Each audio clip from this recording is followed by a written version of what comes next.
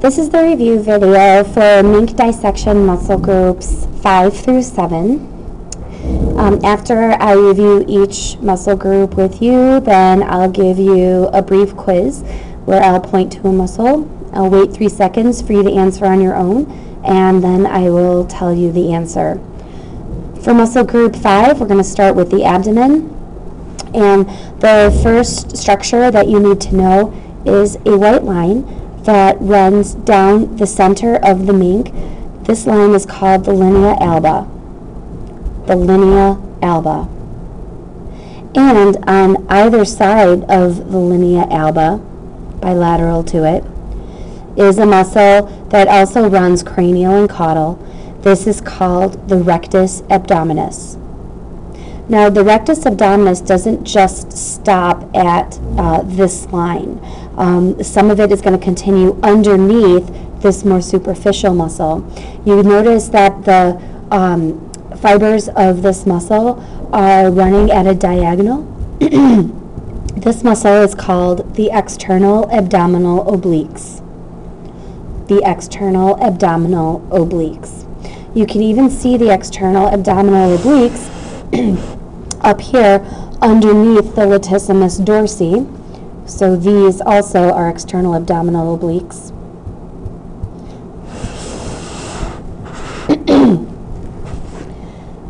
When you lift up the seam where the external abdominal obliques meet the rectus abdominis, you're able to see the rest of the rectus abdominis here.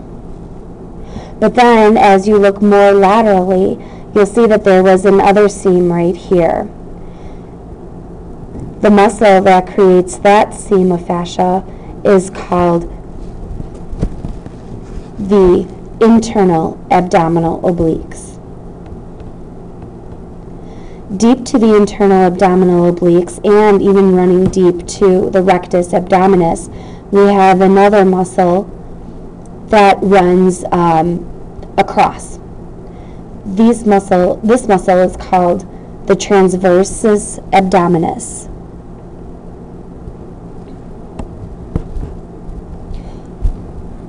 So here's a quiz on the structures. I'll point, I'll give you 3 seconds to answer, and then I will tell you the answer. This structure here, the white line that runs through the center of the abdomen. This is the linea alba.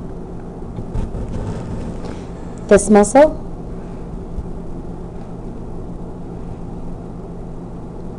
external abdominal obliques.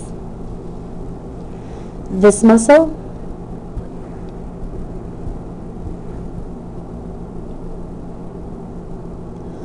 rectus abdominis.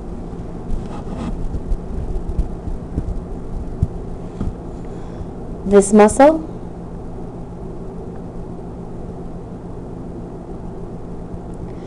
transversus abdominis. This muscle,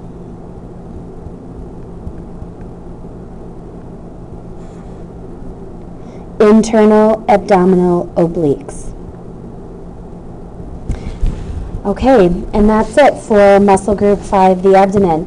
Let's go on to muscle group 6. The leg. We're going to first go through the lateral aspect of the leg, and then we'll do the medial aspect of the leg. This first thin strip of a muscle that starts at the base of the tail and wraps around the leg, this is called the semitendinosus. The semitendinosus. Next to that, you have a large triangular shaped muscle. This muscle is called the biceps femoris. The biceps femoris. Up here you have another muscle. This is called the gluteus maximus. Below that, you have a very thin muscle that was attached by this thin strip of fascia to the knee. This muscle is called the tensor fascia lata. The tensor fascia lata. Deep to the tensor fascia lata, we have another large muscle. This is called the vastus lateralis. The vastus lateralis.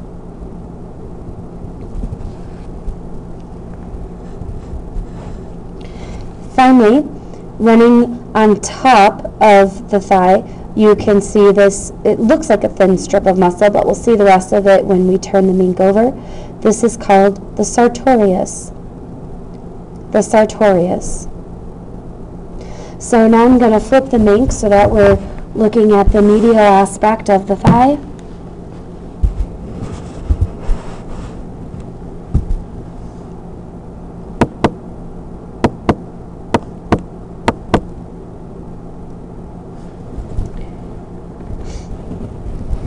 I just need to put him back together here.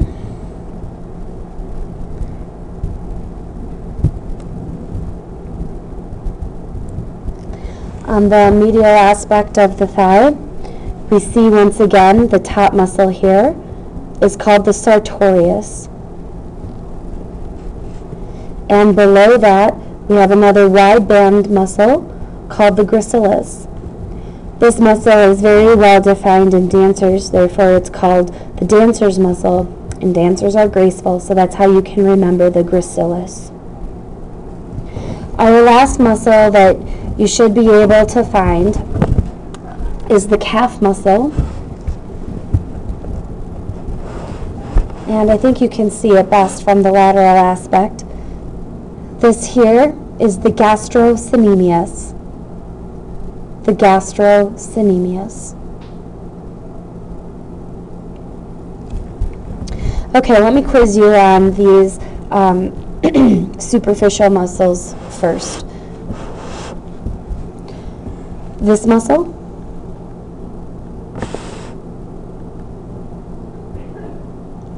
gluteus maximus.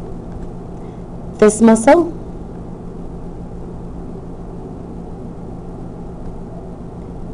the semitendinosus. This muscle,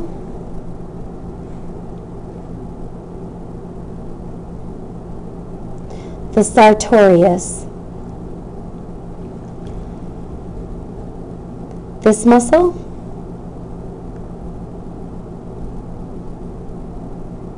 the tensor fascia lata. This muscle,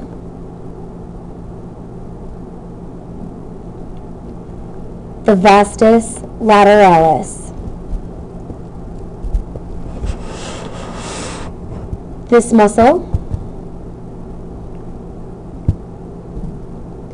the gastrocnemius. And this muscle, the biceps femoris.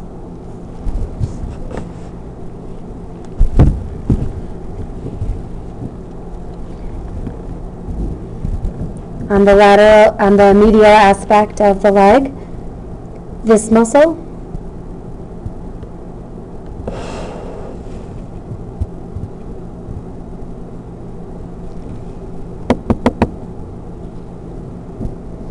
the gracilis.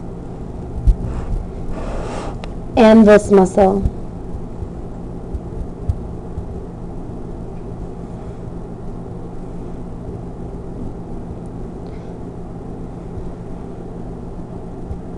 the sartorius. Okay, now we're going to move on to the medial muscles of the deeper muscles of the leg, located on the medial side. So for that, we have to reflect our sartorius and our gracilis. And I'm going to flip this mink so that we're looking at them like so.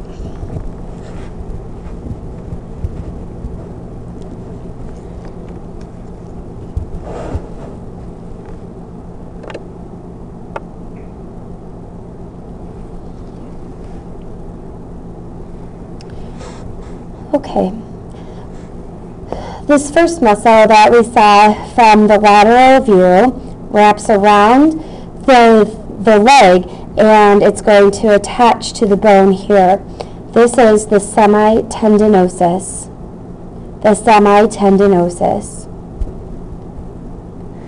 The next muscle that is superior to it is called the semimembranosus. The semimembranosus. The semimembranosus. The next muscle above that is the adductor femoris. Adductor femoris. Next to that, this is the adductor longus.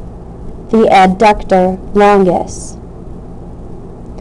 This tiny little pie-shaped muscle, pie-sliced muscle here deep within the leg, this is called the pectineus. The pectineus. You can see it if I do that better, I think. There, the probe is on top of the pectineus, and now it's next to it. This muscle here is the vastus medialis. The vastus medialis. And at the very top here, we have the rectus femoris. The rectus femoris. Okay, it's time for our little quiz.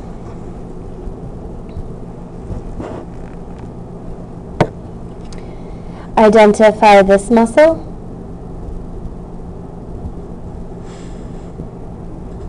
Sorry, this one right here. The pectineus. This one.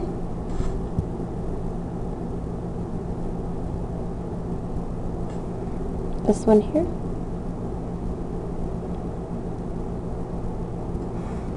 The adductor longus.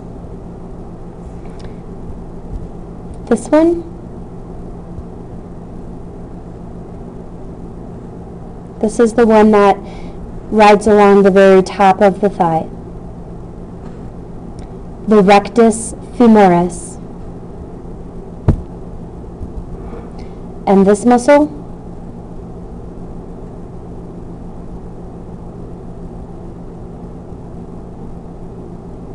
the vastus medialis. This muscle,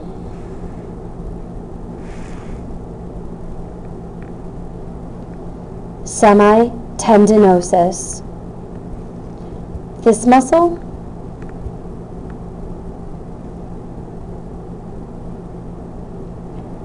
the semimembranosus. And this muscle,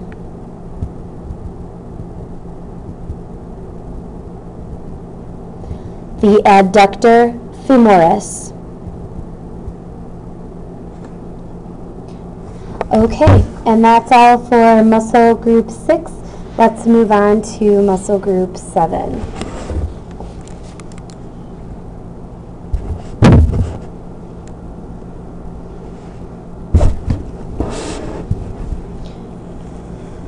Okay, we start with muscle group 7 by separating away the cranial aspect of the lateral head of the triceps and flipping it up. And this very first muscle here that we see is the brachialis. The brachialis. This is the one that is just next to the clavodeltoid. This little strip of a muscle here that lies on top of the forearm is called the brachioradialis. The brachioradialis. The next 4 muscles that are adjacent to the brachioradialis are all called extensors. So here's extensor 1, extensor 2, extensor 3, and extensor 4. You don't need to know their names. You just need to say that they are extensors. And then next to those, you have 2 flexors. flexor 1 and flexor 2. You don't need to put the 1 and the 2. I'm just pointing out that there are 2 flexors on the lateral side of the arm, and there are 4 extensors. From this point, you can also see, I know that this is in your picture, this is the medial head of the triceps, but you're not responsible for knowing this view of the medial head of the triceps. You only need to be able to identify that from the medial aspect of the arm. So if I flip our Mink over so that we can see those muscles, this first muscle here is the biceps brachii. The biceps brachii. And next to it, we have the medial head of the triceps. The medial head of the triceps. This muscle here is the dorsoepitrochlearis, but in your picture it's been cut away, so that's why you don't see it. On the forearm itself, again, we see the brachioradialis, this thin strip of muscle right here, the brachioradialis. Next to that, you have 2 extensors. So just always remember that next to the brachioradialis, you have extensors. Even on the other side, extensors were next to the brachioradialis. Then you have a pit, a little bit of a division, and then the rest of these muscles are flexors. So flexors are on the medial aspect of the forearm, and the extensors are more prevalent on the lateral aspect of the forearm.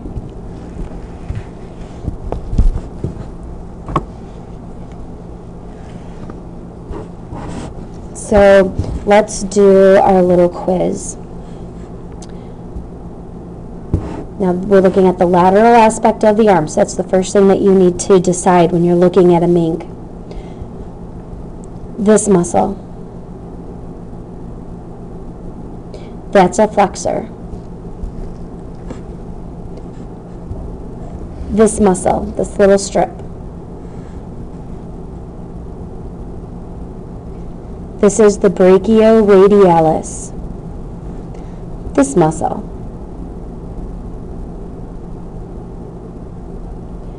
this is an extensor. And this muscle.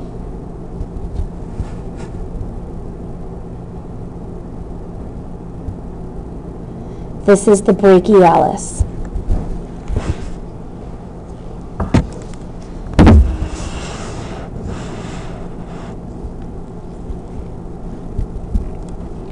These muscles,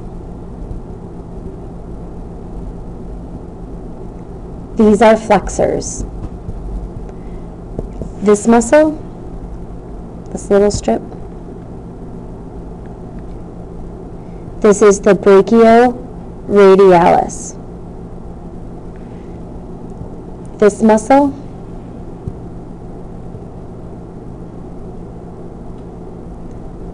the biceps brachii. These muscles,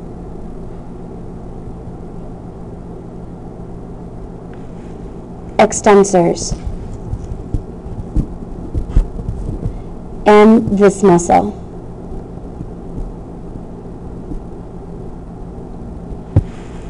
The triceps medial head. Okay, study well. Those are all the muscles that you need to know for Mink Practical 2.